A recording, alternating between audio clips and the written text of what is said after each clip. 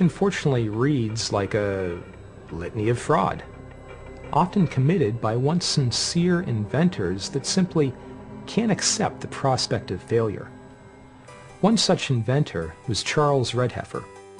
Here at the Franklin Institute, we have this wonderful Isaiah Lukens model of Charles Redheffer's Perpetual motion machine, and it seems to have worked, or didn't work, by utilizing these inclines and weights and a very elaborate system of counterbalance. What the people saw was a device that apparently ran under its own power. But a young engineer by the name of Coleman Sellers thought he smelled a rat. Coleman Sellers realized that the larger wheel was actually pushing the power wheel. And he realized that by looking very closely at the cogs and saw that they were wearing out in the opposite direction. This model clearly shows that the machine was actually driven by a clockwork motor hidden underneath the machine, and that an attendant would actually wind the clockwork motor by pretending that he was dusting it on a regular basis. Charles Redheffer had been charging the enormous sum for the day of $5 each for people to view his magic machine. So now, in fear of an angry mob, Redheffer hoofed it out of Philadelphia only to try his scam again in New York, this time exchanging the clockwork motor for a servant turning a handle in the room next door. Today, the prize for inventing a free energy system that could power the world is, of course, enormous. Way back in 1946, an inventor by the name of John Searle claimed he had designed a technology that used magnetics to produce unlimited free energy, and that he could use this technology to power a flying machine that could carry 2,000 people from London to New York in under half an hour. It is built very simple. Round here is the actual drive part, which is, by the way, all electric magnetic system. Beneath, you will have 8 legs on the actual craft, and combine all, it will take 2,000 passengers. It will be economic to run because there's no fuel bill. Why do you think people don't believe it? I don't know, believe the motor car was coming, or the train, or the aircraft. So why should they believe about this? John Searle persevered in trying to persuade others of his dream, and finally the media did begin to take him seriously. The only person that has ever developed this technology is Professor John Searle. He did this from 1946 through 1978, I think the last one was done, and is capable of redoing it again. This thing wanted to fly. So to me then, the easiest thing was to work on a body. Let it fly.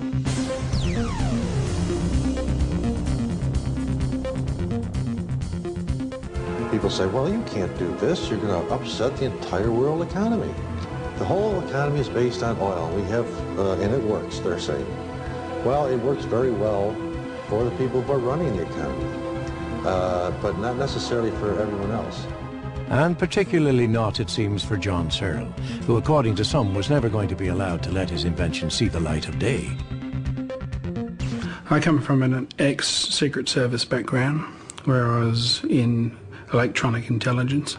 John befriended quite a well-known figure in the States, a CIA informant. And it's only shortly after that, when John got back to UK, that things went horribly wrong for him. And they attempted to say that John was illegally accessing power from the national grid, then imprisoned him for some 6 months. 2 things have to happen. We have to give away free energy technology, and we have to give away gravity control technology. That's the only way that that stuff's going to get out, because there are so many other interests that want to keep it quiet. And that's why you hear all these spook stories about people, and families are threatened. It's not just threatening the person, it's threatening their family and all their friends, and that's what scares the heck out of people, and they say, well, we'll shut up. They'll try to find some legal mechanism of closing you down. If you're an idiot and go and try and patent it, you've given them all the inroads on where you are, how to contact you, etc. So be ultra wary of that. And be careful of getting a bullet in the head. John Searle must be good at dodging bullets, because today, age 72, he has managed to keep himself and his dream alive. This meeting in London is with Harold Asperdon, who has an honours degree in engineering from Cambridge University and is also the retired head of IBM's European Patents Division. Before we pop off, but that's life.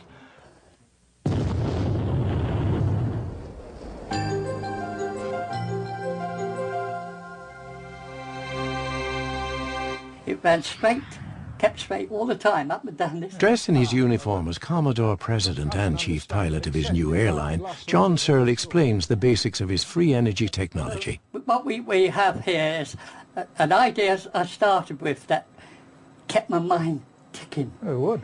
This is a basic design of the model we want to build, a flying machine. This is the basic structure idea of how to go about assembling this concept. The power unit to drive this machine is basically the same as a domestic power unit that we want to develop, drive cars, but the engine is a bit more complicated. But that power unit is basic in itself. Yes, basic. It applies to anything. And any it can run, give more power than the power you're putting in, is that right? Yes, yes. When I first heard of this, I realized that you had something new that was different from anything before, in that you have those magnets interacting with one main central magnet unit. The thing I see in it is that the magnets rotate, and if they can cause the ether to rotate as well, the resulting rotation is in the same direction as the magnet, therefore will accelerate. The government knows about this work. Nobody's hit them hard about this work. The government only know what their advisors tell them. Yes. Their advisors get money from the government, and they want to keep getting the grants. So they're not getting the advice they should get on matters like this. Anyone inventing this would be wealthy beyond belief and would instantly earn themselves a place in history. And that is why I believe that so many people persist in chasing this impossible dream. So is John Searle simply one of Eric Krieg's deluded inventors who cannot give up on an unworkable idea? The big money from the Americans yes. in particular is essential. Clearly, Harold Asperdon doesn't think so, and yet it has taken John Searle over 50 years to get someone with Asperdon's qualifications to take him seriously. No, don't push it. It started on its own. It goes on its own. Was this also to be the fate of people like Aldo Costa and other free energy inventors? Is it art? Yeah, of course it's art. If this isn't art, what is art?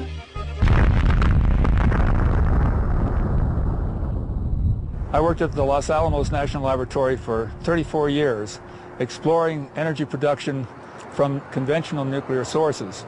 And as you know, Los Alamos National Laboratory developed the first atomic bomb that was used on Nagasaki and Hiroshima in Japan. New ideas frequently come from outside of conventional science. I mean, I myself, being a conventional scientist, look at things objectively, look at things in terms of the rules, and it's more difficult to think outside of that. The people who do that generally are people who are very unusual. On KeelyNet, we get roughly 600 hits a day, and we get a lot of emails from people all around the world that a lot of ideas, a lot of claims.